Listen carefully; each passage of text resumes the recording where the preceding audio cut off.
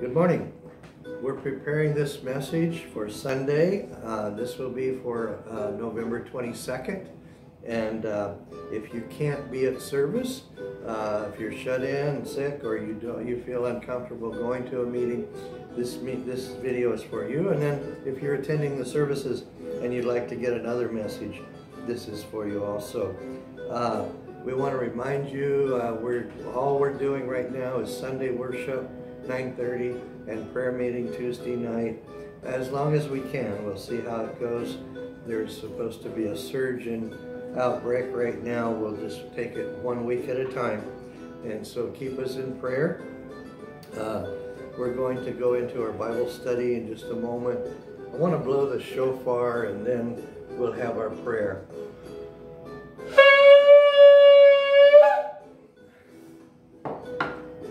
Our Lord, we thank you for this day. We thank you, Lord, for the opportunity to, again, go into your word, especially the Old Testament, some of the highlights of the Old Testament. These stories that we've read, we've heard, but maybe we don't understand quite in detail. And so, Lord, we ask you to, by your Spirit, teach us, lead us, and guide us as we learn and grow together. In Jesus' name we pray. Amen. So we're going to go to Genesis chapter 11, and today we're dealing with the story of the Tower of Babel. And a lot of people, they read this, they hear messages, and maybe don't get quite all the information, the details from the Word of God, what God is saying to us today. What is this story?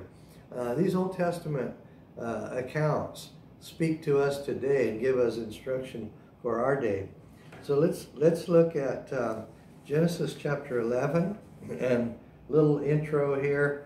After the flood of Genesis chapter 7 with Noah and his sons and grandsons, after they settled on dry ground and offered sacrifice to the Lord, then Noah's family, his sons and his grandsons, started to spread out over the known earth at that time.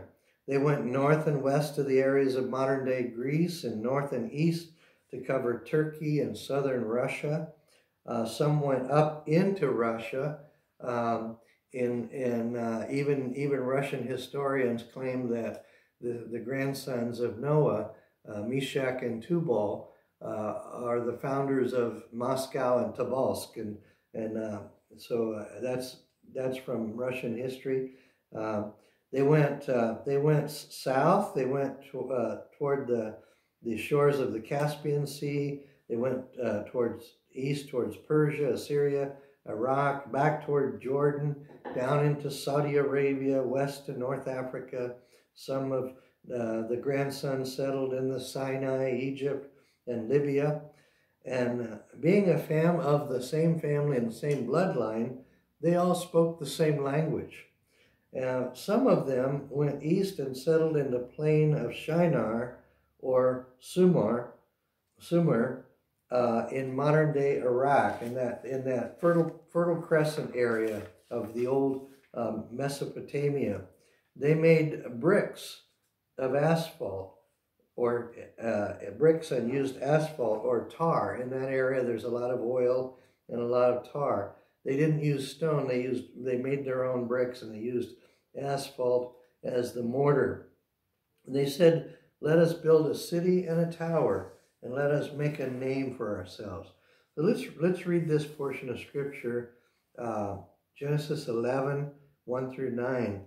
Now the whole earth had one language and one speech, and it came to pass as they journeyed from the east, they found the plain and the land of Shinar, and they dwelt there.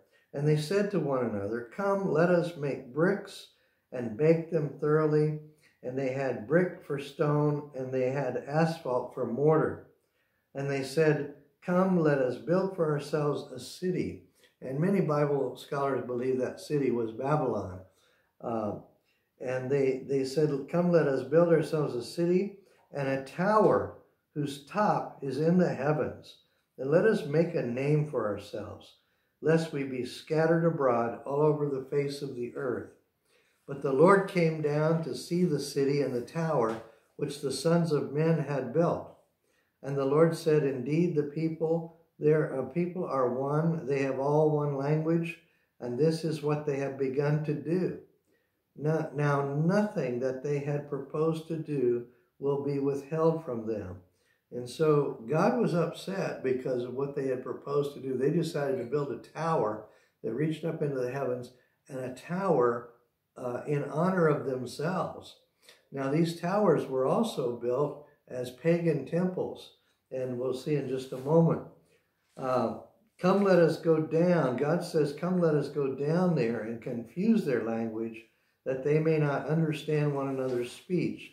So the Lord confused their language, and verse 8 says, and the Lord scattered them abroad from there all over the face of the earth, and they ceased building the city. Therefore, the name is called Babel, because there the Lord confused the language of all the earth, and from there the Lord scattered them abroad over the face of all the earth. So they built these towers, and they made their own bricks, and they used asphalt for the mortars because that was plentiful in that area. And these were the descendants of Noah. They've come out of the ark. They were offering sacrifice to God. They were worshiping the Lord. And then what happens? Mankind disintegrates again into pagan worship. And the tower they built was likely, this is a drawing. The tower they built was likely one of these, they called ziggurats. And a ziggurat was used in pagan worship. Isn't it interesting? I'll put it closer to the camera. Isn't it interesting that the ziggurat looks a lot like the pyramids in Mexico and South America, the Aztec and the Incas and the Mayans, places of worship, pagan worship. And so these towers, and notice the base was huge. It wasn't like the Leaning Tower of Pisa that didn't have enough foundation. The foundation of a ziggurat was the length of the height they were going to go to. Let me explain. So if they were going to build a tower 300 feet tall, they would build the base in one direction alone would be 300 feet, giving it a very firm foundation, guaranteeing that this tower would stand for years. And if you do some historical study or archaeological study, you'll see that in Iraq and Iran, there are still ruins of these towers that were built thousands of years ago. So they are structures that there's still a trace of them around. Some of them have the top layers disintegrated, but the rest of the tower is still there. So they descended from Noah, but they reverted to paganism. And the tower was built like the ziggurat. It is similar to pagan worship, but this one was to honor man. It was almost like the worship of man, the worship of mankind. And God is very displeased with this.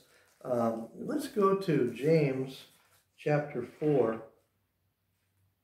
And in James chapter 4, verse 6, it says he gives more grace. Therefore, he says, God resists the proud, but gives grace to the humble. These people in Babel were being proud and saying, look what we can do. We've built this great city. Now we're going to build a tower to ourselves. We're going to gain recognition by this tower we have built. And in the book of James says, God resists the proud and gives grace to the humble. Therefore, submit to God, resist the devil, and he will flee from you.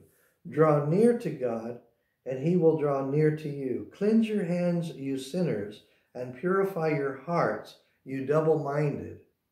Lament and mourn and weep. Let your laughter be turned to mourning and your joy to gloom. Humble yourselves in the sight of the Lord, and he will lift you up. Man is not supposed to lift himself up. If we are promoted or lifted up at all, it needs to come from the Lord. Promotion needs to come from the Lord, and all the glory needs to go to the Lord. We shouldn't be going around saying, look what I've done. All the glory needs to be given to the Lord. Uh, so Noah's sons and grandsons and daughters and in-laws and so on, they all reverted to paganism. So the Lord says, I'm going to confuse their language and scatter them. And that's exactly what the Lord did. They wanted this monument. It was a monument to human effort. Look what we can do. And it was then, but instead of it becoming a monument to human effort, whenever throughout history, when anyone talks about the Tower of Babel, we understand there's a judgment that came with it. And so instead of a monument to human effort, it became a monument to God's judgment upon mankind because of pride, self-pride, human pride, and self-rule. Mankind was saying, look what we've done. We built this city. We built this tower. Look at our accomplishments. And they weren't thanking the Lord. They weren't worshiping him. So this tower, they believe the Tower of Babel stood as high as 300 feet. And it was the focal point of the city. It was the one thing that stood out in the city, could be seen from all parts. And they built the tower as a monument to their own greatness, something for the whole world to see. And that's really sad. They were saying, look at us. We want the whole world to see what we have done. So the Tower of Babel was a great human achievement and a wonder of the ancient world at that time, but it was a monument to the people themselves rather than to God. What about us? So the question comes up, what about us? What monuments do we build to ourselves?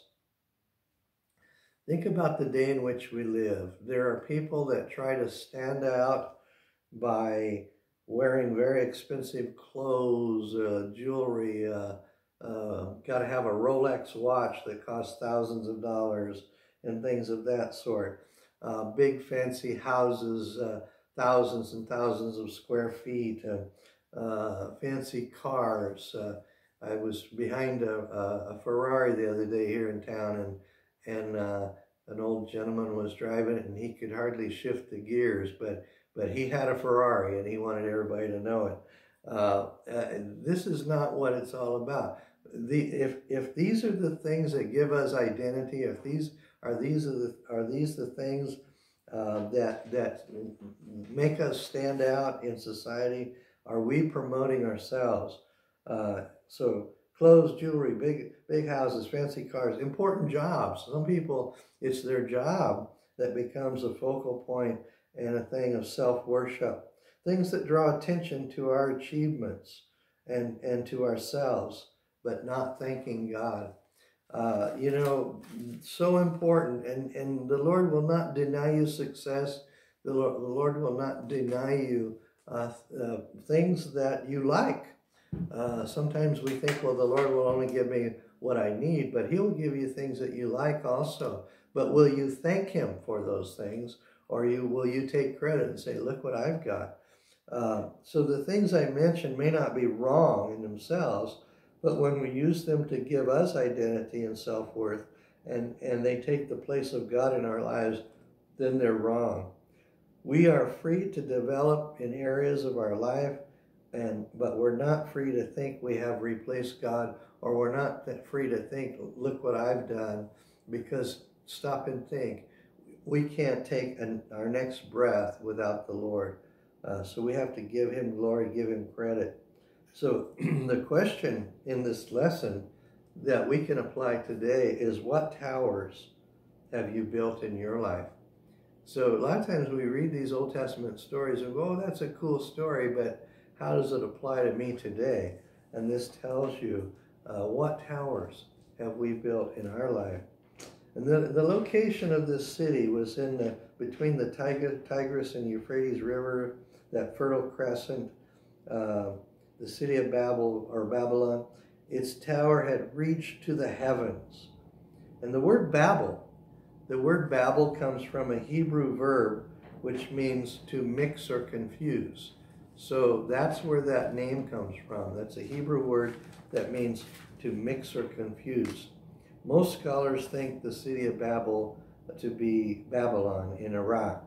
And Babylon is the evil city that persecutes God's people. And you go to Revelation chapter 17 talks about Mystery Babylon the Great. In the end times, a city will be raised up again and called Mystery Babylon the Great, and this city will be influenced and controlled by the Antichrist. And from that city, there will be great persecution, and God blames that city for the death of martyrs. Look at Revelation 17 and verse 5. It says, "On her forehead a name was written, Mystery Babylon the Great, the mother of harlots and of the abominations of the earth. And I saw a woman drunk with the blood of the saints and the blood of the martyrs of Jesus. And when I saw her, I marveled with great amazement." Now, this city is going to be the headquarters of the beast and the false prophet, and especially the religious center that demands worship of the Antichrist. And when anyone during the tribulation period, remember that the trumpet sounds, the rapture takes place, and the church, the believers in Christ now, rise to meet the Lord in the air. But those that remain on the earth, if they become a believer during that tribulation period, they will be martyred, because the Antichrist and the false prophet demand worship to the Antichrist. And really it's devil worship, because halfway through the tribulation period, the Antichrist receives a mortal wound. This is a man, receives a mortal wound and is resurrected by Satan himself and indwelt by the devil. So when the false prophet is demanding that people worship the Antichrist, it's actually asking the people of earth to worship the devil. And so that's the crux of it all. And this city is the city that will be responsible for the martyrdom of those that believe on the Lord Jesus Christ. We see here why there's so many languages on the face of the earth today. Why aren't all mankind speaking the same language? Because they got proud, started to make a monument for themselves. Right now, today, a lot of people don't realize this, but at this hour, there are approximately 6,500 languages being spoken on the face of the earth. It's amazing. Some countries have dozens of languages. I believe it was Bolivia we were talking about the other day, has dozens and dozens of languages within that one little country. So why is the human race spread so rapidly across the earth after the flood? After the Tower of Babel, we see the spread of mankind, a scattering of mankind. We see the genealogies or the generations after the tower in the different locations they went out to and so on. The Tower of Babel. From the Tower of Babel, the next significant event is God calling Abraham, or Abram, who became Abraham. He was born 5 generations after the Tower of Babel. So this man, this pagan man living in the city of Ur of the Chaldeans, is born 5 generations after the Tower of Babel. And God's redemptive plan begins. God begins to call Abraham and establish this bloodline from which King David would come, and his descendant, Jesus, the Messiah, would come to planet Earth. And so is the transition from the Tower of Babel to God's redemption process for mankind 5 generations later. And we see the reduction in man's lifespan also, from Noah's 950 years life to Abraham 175 years. So God said he would not let man continue to live that long. So we see the lifespan of mankind reducing in just a few centuries there. So from the judgment of the flood, God's saving Noah and his remnant, 10 generations later, God began his salvation plan. So it's 10 generations after the flood, God calls Abram, and who becomes Abraham, and from his bloodline comes King David and ultimately Jesus, the Messiah. Abraham was dwelling in Ur of the Chaldeans. Ur is below Babylon, closer to the Persian Gulf, there in the area of Iraq today. The most important thing, and this lesson may be a little shorter today than what we normally have, but I want to focus on this lesson. Are we doing what God wants us to do? Are we giving him all the glory? Are we giving him credit for every blessing in our life? We're preparing. This next week is Thanksgiving, and really Thanksgiving should be every day, not just a Thursday in November.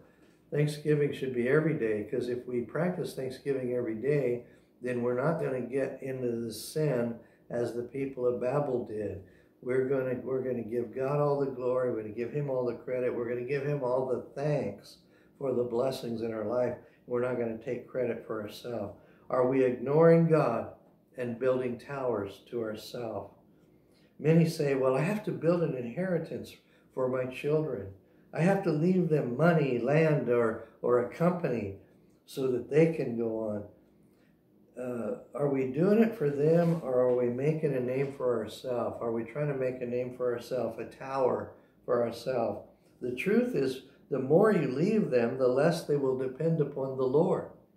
So leaving your children millions of dollars is not the answer.